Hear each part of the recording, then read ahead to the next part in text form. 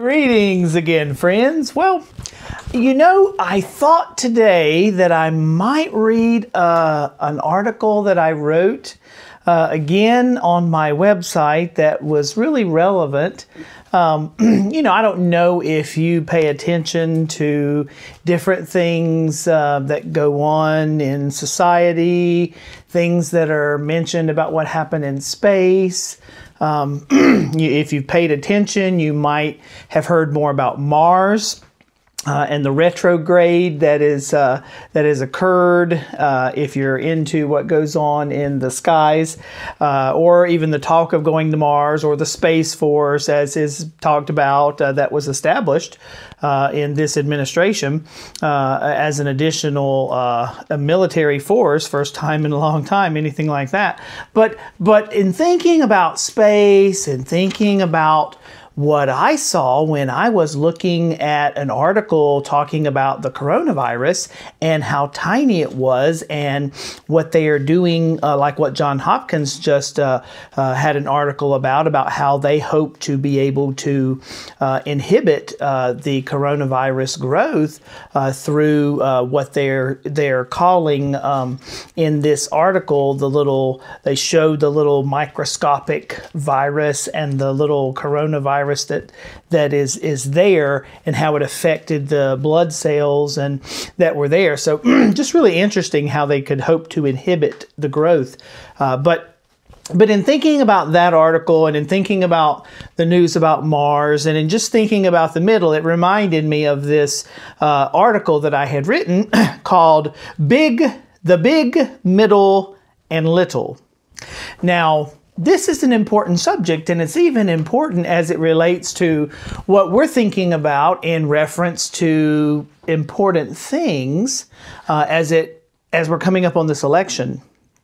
Now, there are some things that you might think are big things, and people are more interested in the big things, and some things that are just little things, but little things are important. But they're just smaller things, little things. And then you have things kind of in the middle. So all of that came into my mind as I'm thinking about what I might talk about today. And so I thought it would be appropriate again to read this article, which you can find on my website, www.vtlessonstolearn.com. And that's the website I established after everything happened at Virginia Tech in 2007, and how that impacted my life, and the book I wrote and the website I established. But a lot of blog articles are on that website. So again, I'm going to just talk about what I had said in this blog article. Really interesting things as it relates to the big and the little and the middle. So think with me here now. Now, as I say, an important aspect of living that enables one to survive despite tragedy or during difficult times, and that will even allow one to thrive, is to properly understand the big, middle, and little. Failure to grasp this will confuse you or even distract you from having a proper balance in life. If you neglect any one of these three things, you will no doubt have more problems in your life, which will necessarily lead to tragedy. In fact, the reason we all function as we do today is because of those who have gone before us and explored these three areas. Read more, or listen with me more, if you dare to see whether you understand the big, middle, and little.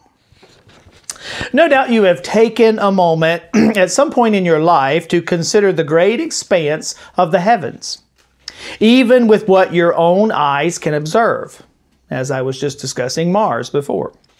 Modern telescopes enable us to view the far reaches of the universe, and photo telescopes, such as the more famous Hubble telescope, which is still operating, give us some fascinating pictures of the wonders in space. The vastness of space is enough to keep any explorer endlessly occupied, even after the wonders of this world are somewhat investigated. The big, or things that are much greater than we are, often occupies our thinking. In fact, what couple has there been who has not looked up into the stars and thinking of their future and love expressed to one another and something greater than they are, look up in the stars and imagine their lives together? That is just something that shows the bigness of this universe. Then again, what about the little? Whether you realize it or not, you are benefiting from the advances in technology today, from discoveries of the little.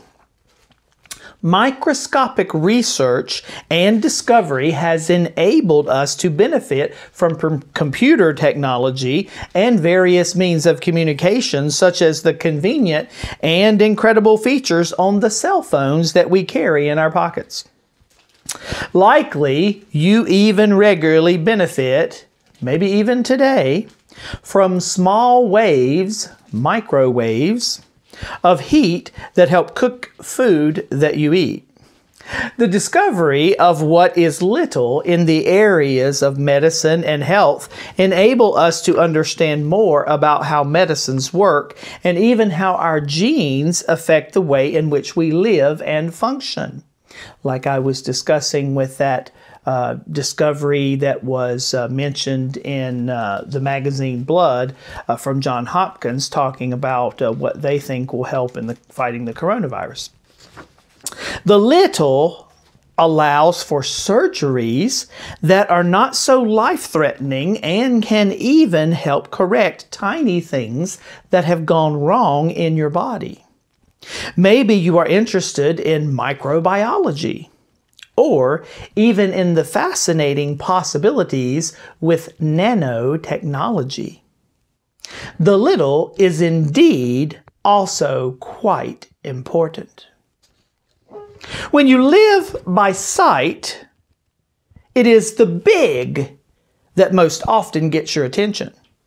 When you understand more about what is big, you begin to realize the big would not be possible were it not for what is little. What is little is just as important as what is big, though it may not be as noticed or appreciated. When considering the big or the little, you might say that you are operating in the middle. This is where you have immediate control and decide how much to consider the big and the little. I find it quite ironic that the tools enabling us to better understand what is big and what is little both had their origins around 400 years ago in the Dutch village of Middelburg. Fascinating how the telescope and the microscope were both discovered in that tiny Dutch village so long ago, over 400 years ago now. It's just amazing how that technology came about, and so much science has been discovered since then. Do you know what you find regardless of how large you magnify things through a telescope, or how small you understand little things through a microscope? You find design and order. You see the hand of the Creator. You understand how transcendent this Creator is, yet how immanent He is to care for even the smallest things we cannot naturally observe with our eyes. Have you ever looked at a snowflake? Have you ever seen that a snowflake has such design and order, all having the same concentric shape, yet built upon that shape, but yet have so many different designs and all unique? But man-made snow doesn't have that design and order. But what God made, what God makes through what He does in creation, does have that order. So you see design and order in what God has done, whether it's big or whether it's little. Dear friend, do you know this great Creator? His name is Jesus Christ. He came into this world and died on the middle cross to pay for the penalty of your sin against a holy God, and to provide a fix that will eventually correct the effects of sin that freedom allowed to come into His creation. Please see the Gospel tab on my website, or contact me if you have further questions there. God cares about the big, the middle, and the little. So should we. And indeed we should, because even as Scripture says, it is the little foxes that spoil the vine. It is little things in relationships that cause problems that lead to big problems. Often it gets bigger and bigger when things aren't dealt with. So little things are very important. They may not seem that important when you walk by sight, but they are very important. And the big is important in showing the vastness of who God is and all He's created, and we're so tiny in compared to that. But if you take the greatest, biggest things that you can in space, that you can see, that we see in telescopes, and you take the smallest things that can be seen under the microscope, guess what's about right in the middle of those two things? We are. God has put us in the middle of His creation and at the center of what He wants to do in this world. So friend, are you on board with what God has for you?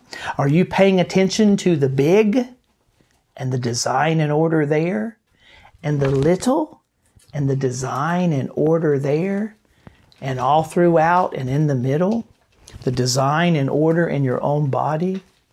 Oh, I hope you are. You need to care about these things and think about these things. And I hope this video today, a little different, but maybe challenged you a little bit and caused you to think a little bit and hopefully to understand more about our great God.